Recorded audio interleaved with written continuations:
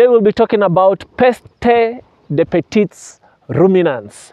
Peste de Petits Ruminants. For those people who keep goats, sheep, cattle and all that, you will know these as PPR.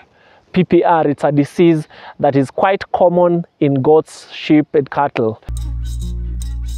Well, guys, you can see there is a sunset on this other side of the farm, right behind me.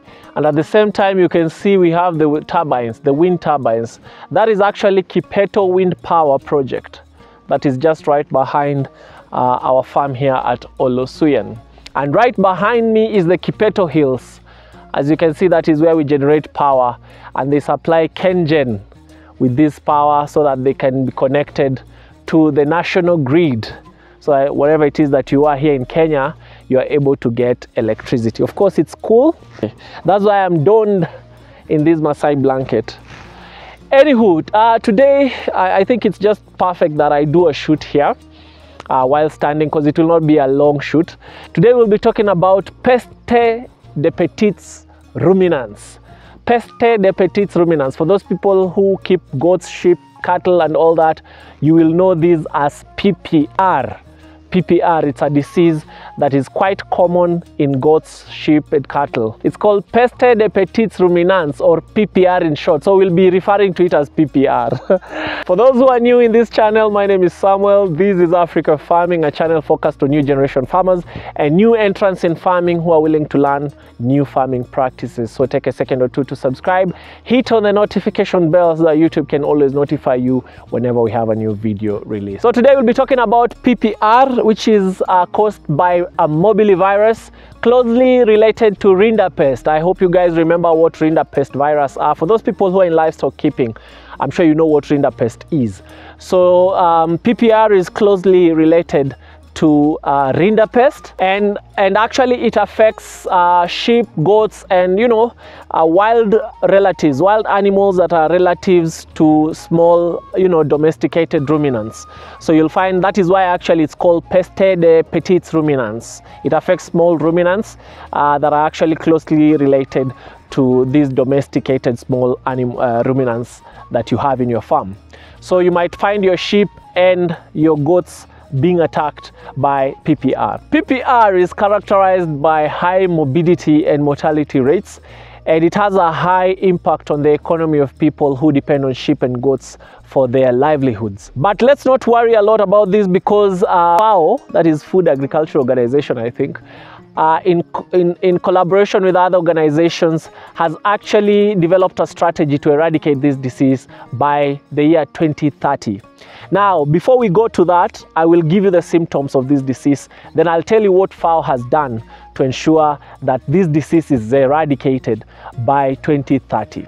So what are some of the symptoms of PPR? Whatever it is that you are, what do you look at to know if your sheep or goats or your small ruminants or even camels, if you have them, are affected by PPR? So number one, affected animals will actually be presented by high fever and depression, along with eye and nostril discharge. So when you see that happening in your sheep or goats, just know that that is a sign of PPR. Secondly, you'll find that your animals cannot actually eat comfortably because their mouth around this area, you'll find a lot of lesions and they are painful. So animals decide not to eat just because of the lesions that are painful around the mouth area. So when you see that, also know that that might be a symptom of PPR. And in addition to that, you'll find that those animals are actually affected by secondary infections such as pneumonia and diarrhea. So PPR sometimes, or even most of the times, does not just attack your animals independently. You'll find that also your animals will exhibit symptoms and signs of pneumonia and diarrhea. Of course, we'll be talking about pneumonia very soon, so that you know the signs and symptoms to look out for. The third symptom, or not really symptom, it's more of an outcome, is actually death for your animals. So it has, as I said, PPR has high mortality and morbidity rates. So you'll find that most of your sheep and goats are actually dying at an alarming rate. Those are actually the signs and symptoms. But now let's go to what FAO has done to ensure eradication of this disease. Now, there are two things that will actually help us, or rather, there are two things that actually make us believe that this disease will be eradicated by 2030. The first one is that this disease is caused by only one serotype. And this means that it does not have what we call a carrier state. You see, there are some diseases that have carrier states, meaning somebody might, or an animal might be infected but not show visible signs and symptoms, thereby spreading the disease is very easy. When it comes to PPR, it does not have a carrier state. So that is a good sign, because in terms of controlling it, it will actually be easier. Secondly, it only affects domesticated small ruminants, right, and their relatives. So you'll not find this disease attacking, species that are outside these. So when it comes to controlling the disease, we are only working with some, a small species of small ruminants, domesticated small ruminants. So it is easier to eradicate. It's not like those diseases like, foot and mouth that affects all types of livestock. This one only affects those small ruminants. So it's just a small category that, we are supposed to control the spread of this disease. So that is also a good sign.